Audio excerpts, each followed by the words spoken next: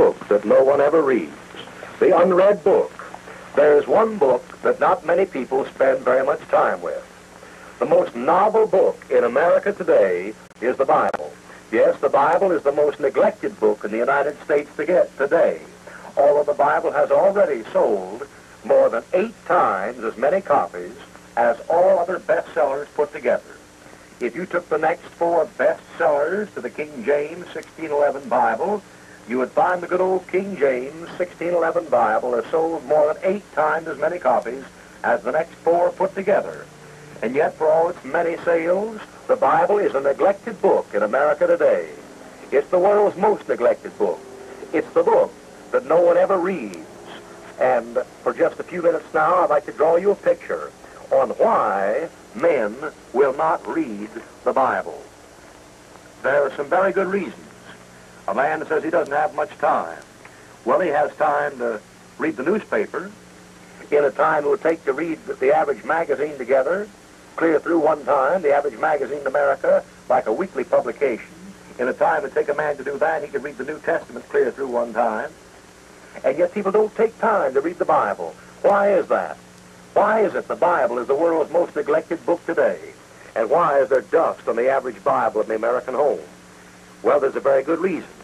First of all, the Bible says in John chapter 3, verse 19 and verse 20, this is the condemnation, that light is come into the world, and men love darkness rather than light, because the deeds were evil.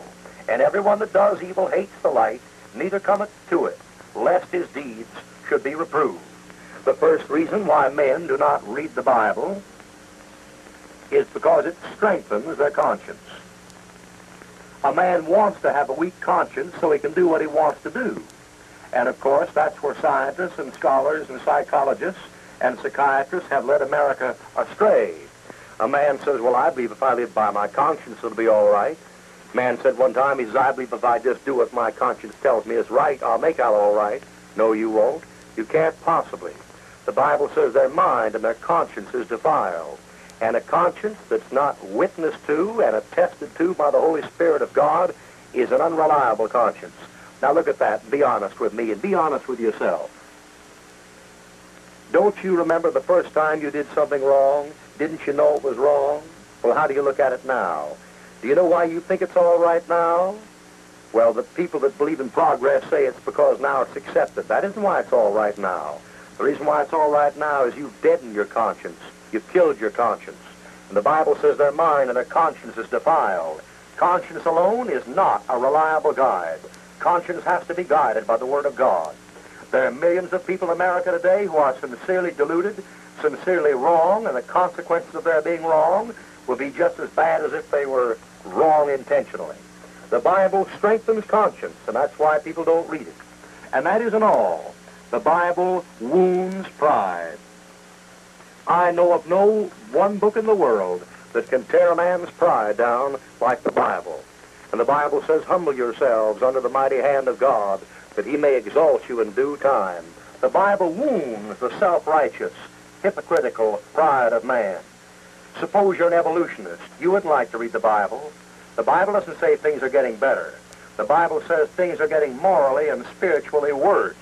And that hurts an evolutionist's pride. Oh my, how the Bible shocks these proud people. This rich, giddy, godless society crowd. How the Bible just tears them to shreds. No wonder they don't read it. They can't enjoy reading it. It wounds the pride. The Bible is the great leveler of all human nature, and the Bible puts everything down to a level where it's under God Almighty. And proud people don't read the Bible. Proud people have never liked to read the Bible. Proud people never will read the Bible. Proud people will continue to be the greatest generation of Bible dumbbells the world has ever seen. Proud people don't read the Bible because it wounds the pride and thereby confirms the Scripture when the Scripture says, this is the condemnation, that light is come into the world, and men love darkness rather than light because their deeds were evil.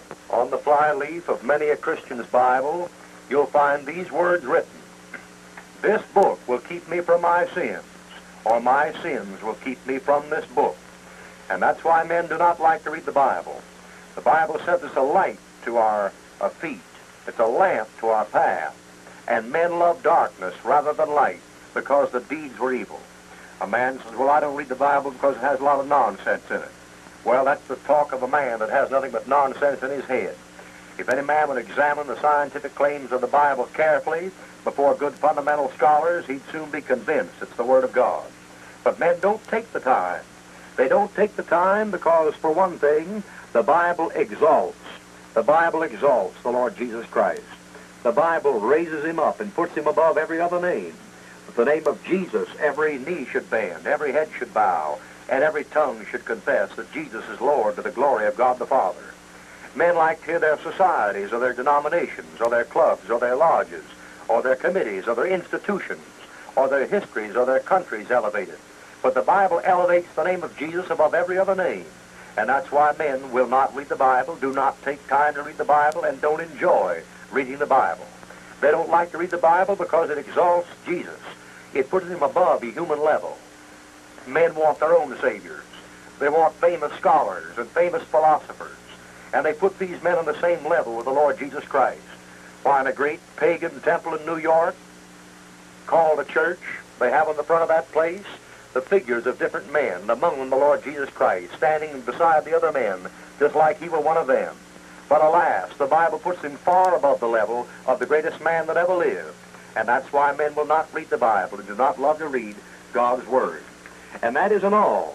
The Bible disturbs the routine, the daily routine godlessness of a godless age.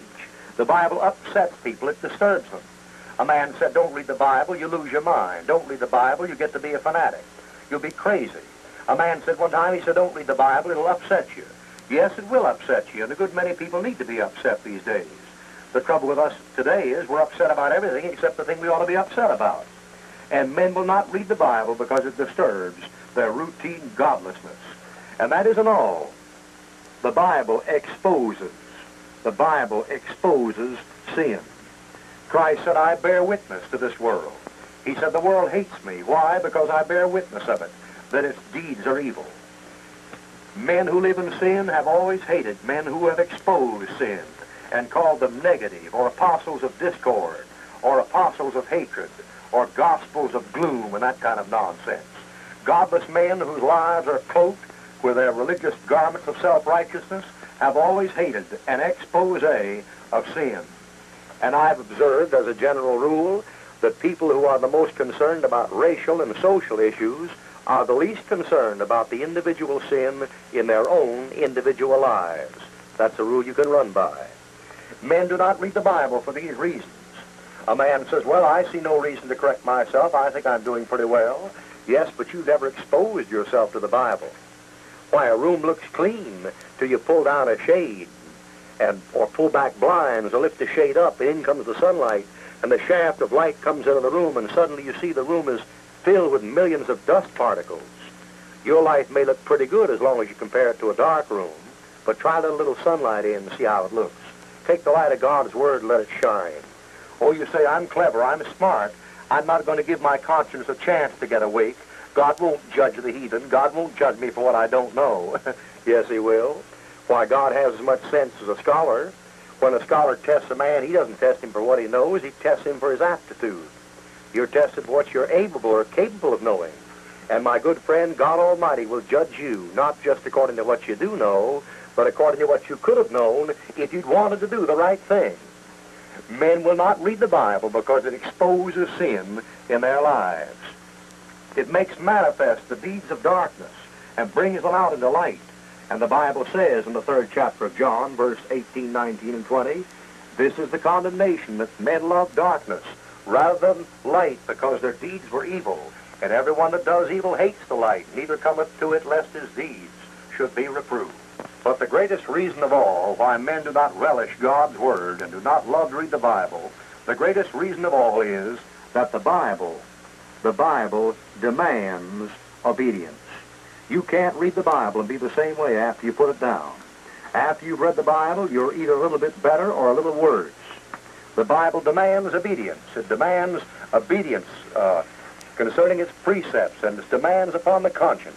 And you can't read the Bible without coming away a little bit better or a little bit worse than when you first picked it up. And that's why men will not read the Bible. Now, what are you going to do about this? All right, the thing you do is throw caution to the winds, get your Bible, open it, and read it.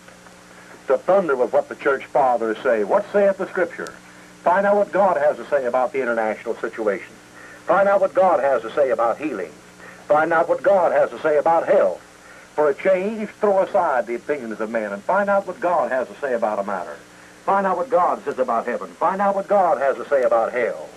Throw away all these opinions and nonsense and conceits of men and vain tradition after the rudiments of this world, and find out what saith the Lord, what saith the Scriptures.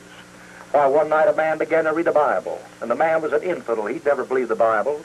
He'd been raised and brought up through high school and college and had a lot of wise and smart ideas in his head and thought he knew a lot more than he did. And he began to read the Bible, and he turned to his wife and said, "Wife," he said, "if this book is true," he said, "I'm lost." And he kept on reading it, and about a week later, while he was reading, he turned to his wife and he said, "Wife," he said, "if this book is true, I can be saved." And he kept on reading the Bible, and about a week later, he suddenly turned to his wife and said, "You know, honey," he said, "if this book is true, I am saved." And that's it. That Bible will tell you how to be saved. That Bible will give you assurance about your salvation. Read it. And don't ever forget, your sin will keep you from that book, or that book will keep you from your sin.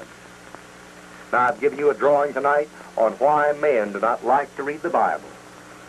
If you've enjoyed this telecast, or if the Lord has spoken to your heart through it, you've received a blessing from it, please let me know. Drop us a card in care of TV for Christ, Panama City, Florida. TV for Christ, Panama City, Florida is all the address you need. TV for Christ, Panama City, Florida. Write and tell me about the blessing God has given you. Or if you've received Christ through these telecasts in the past, in past telecasts, write and let us know of your decision.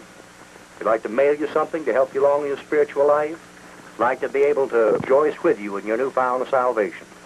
TV for Christ, Panama City, Florida is all the address you need. Write today, won't you?